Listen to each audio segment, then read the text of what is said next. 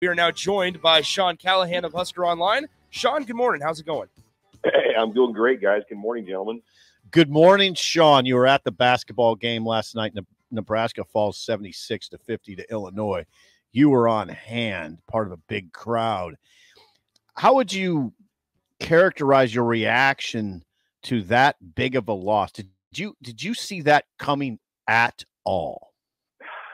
Not really. I will say the real highlight sip of the day was the upgraded help in the arena. They did a good job being ready for the crowd. They did. As it was way better than what we had seen before. Is that right? Immensely better.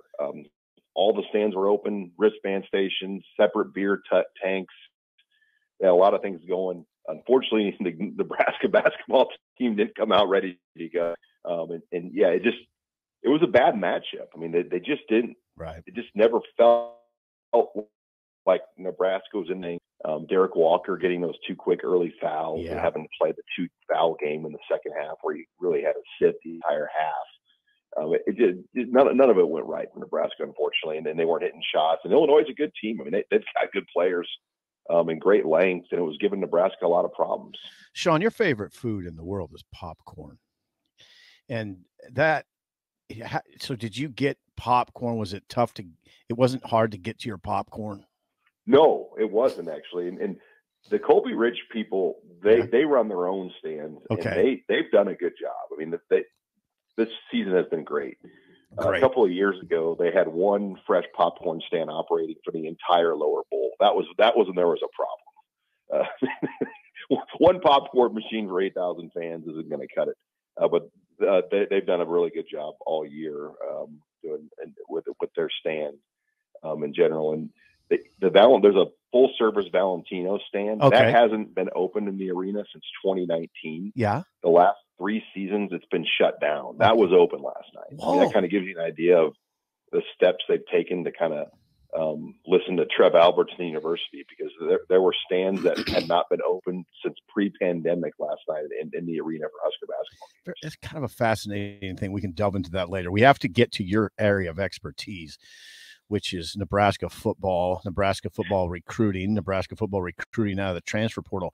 Sean, what was your reaction to Micah Mazuka, the Baylor left guard, choosing Florida over Nebraska? Did that take you by surprise? It did, because I felt like he stayed at Nebraska an extra day. And got to Florida later. I know that worried Florida when he went out there. And you had the Baylor connection, the Philadelphia/Baltimore connection there with Rule and his staff. And, Vince Ginto was at Baylor and he was there. So there were a lot of things there that looked good for Nebraska. But what I've learned, some of these transfer portal guys, the information's kept fairly airtight. And, in recruiting, with high school kids, you kind of get a better read on what's going on. I don't know if anybody had a great read on Mazuka. I just think everybody kind of connected the dots. The one thing I did find interesting, that in Florida, the media wait at the airport to interview recruits before they leave Gainesville, and they didn't make him available. They just kind of blew him by, the media group. So I think when he was leaving Gainesville, they probably knew they had him locked up, and he was announcing Tuesday, and they were just letting him get on the plane and get out of there. But I was a little surprised just because it felt, like they were going to get him, especially on Friday night when Omar Hales made the commit sign. And, I think that commit sign actually might have been from Malik Hornsby, who ended up going to Texas State. So the transfer portal, as you know, is a hard thing to kind of follow and keep track of. We've tried to do our best at Husker Online, and you still got one more name out there, Sif and Walter Rouse, to follow possibly by today. We move on to Walter Rouse, who started 39 games at offensive tackle for Stanford. Rouse is down to Iowa, Oklahoma, and Nebraska. We thought maybe he would announce yesterday. There was a possibility. But today, at some point, Rouse is expected to make a decision. No feel on that one? No. I mean, nobody really has a great feel. I've talked to some guys at Iowa. I don't know where Oklahoma sits in the picture. But yeah, that's another one that's kind of like last night. And it's dangerous to make a prediction because everyone thinks for sure.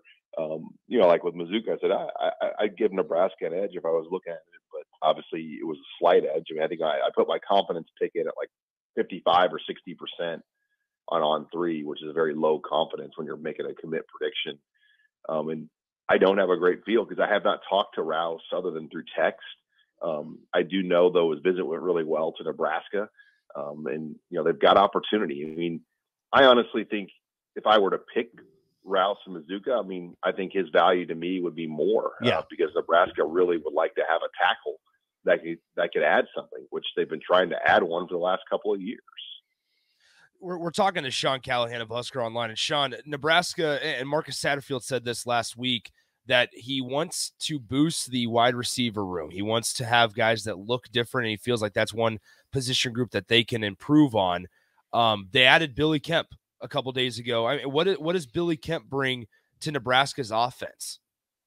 He's a really good player. I mean, you look at just what he did in 2020 and 2021. I mean, last year he battled an injury, so he didn't have quite the numbers, maybe that he had the previous years because of the ankle injury, I believe, that he battled. But you go back in his previous 21 and 2020 seasons, he had 99 targets and 74 catches in 2021. I mean, that's a really good number. 6 touchdowns in that 2021 season. So 75% of the passes thrown his way were caught when he had almost 100 balls thrown to him. So he's a really good route runner, really fast, really shifty, really quick. He's fielded 130 punts for Virginia over his time there, and he returns them. I mean, he's not going to sit back there and fair catch them. He's going to be aggressive as a punt returner. So I think Nebraska's got kind of their interior slot guy they can move around and do things with. Okay. They probably have their punt returner now as well. Okay, Sean Callahan joins us, Husker Online. You've watched video. You've watched film of Billy Kemp. He's 5'9", 172. The last 2 years, Sean, Nebraska's leading receivers have come out of the portal. Samori Toure in 2021, Trey Palmer this season, 2022. Is this the type of player that can lead Nebraska in receiving again? Another portal player that leads Nebraska in receiving. Is Kemp that kind of guy? Could he put up those kind of numbers? Well, my question is, who else would it be? I mean, Joshua Fleeks, the most targets he's ever had in his career is 37 in 5 years. Okay. Marcus Washington's highest targets is 48. Okay. Alontae Brown's highest target number is 25. Billy Kemp, as I mentioned earlier, has had 99 targets. So on paper, if they were putting like odds in Vegas, he's going to lead Nebraska in receiving right now. Wow. I mean, when you look at the guys they return, if he's healthy, to kind of put it in perspective, Trey Palmer had 110 targets last year. Okay. So Billy Kemp's had 97 or 99. Those are good numbers. He's right up there. Samori Toure, who had almost 900 yards receiving at Nebraska, only had 75 targets that year. And a lot of those were the deep balls where he had, and you look at the yards per catch. Samori Toure actually had a higher yards per catch average than Trey Palmer. Much higher. And that's almost hard to believe. Much higher. I got that number. Samori Toure was 19.5 yards per catch, and Trey Palmer was 14.7. Now, does this guy look like a receiver one? Your number one. Does he look like that? I mean, does he? Would you be comfortable with that, Sean, or are you just saying that it's process of elimination? They don't have anybody else, so therefore, he could be number one. Or what's your definition of a receiver one, though? I mean, go-to. He's going to lead the team in catches. He's going to lead the team in targets. Go-to in tight situations. Yeah, I think he's your 3rd and 6 guy. He's going to run the route to get you 6 yards on 3rd and 6. Okay. And he can burn. They just didn't. That's how they used him at Virginia. I mean, he can run, but he's going to get you those yards when you need them and run the right route, get open, make the catch. I think that's the kind of guy they're getting here with Billy Kemp, and that's really important in football to have those kinds of receivers that could come down with that kind of catch. Yeah, that's interesting. Okay, Sean, we talked about Billy Kemp. We talked about Walter Rouse. Walter Rouse has got to make a decision probably today. the offensive lineman from Stanford. Is there anybody else that's on your radar, on our radar? It's really hard to say at this point. I mean, those are the only guys that we know of that have visited Nebraska.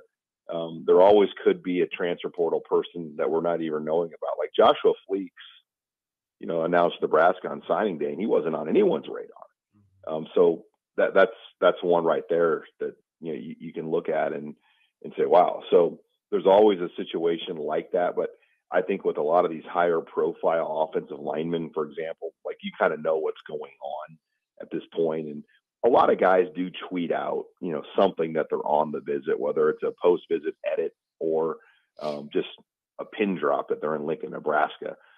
So, a lot of people at least will do that if they don't do interviews on their trips itself. So, that's my read kind of on where it's at. And, you wonder how many more. I'm more interested too. Will there be any more guys that go in the portal here in this last week, or has activity really shut down? Okay.